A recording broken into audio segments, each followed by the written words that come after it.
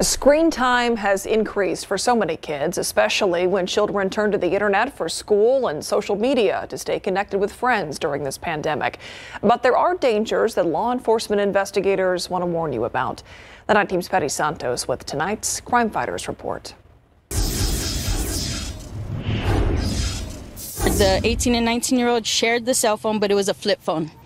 And that's all they had. Mother of 6, Georgie Ojeda, says smartphones and social media are off limits for her kids until they're grown. I try to keep them off the internet, and just because we know the problems that can arise and things like that. Investigators agree. My name's Jonathan Edwards, and I'm an investigator with the Kerr County Sheriff's Office.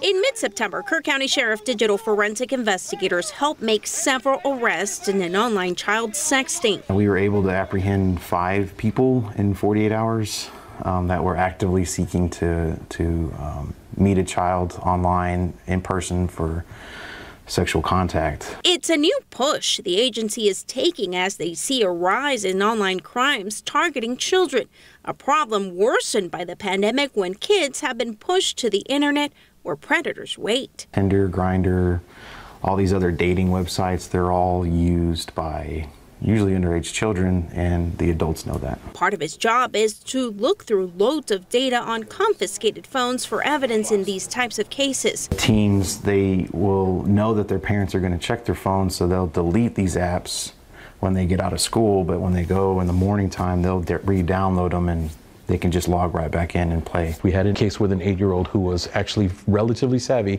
to the extent that they exposed themselves online to a predator. Undercover officers with San Antonio Police remind parents the greatest and latest technology isn't always best for your child to play with. There's a fine line between what kind of technology a child should use and what your specific child is mature enough to use.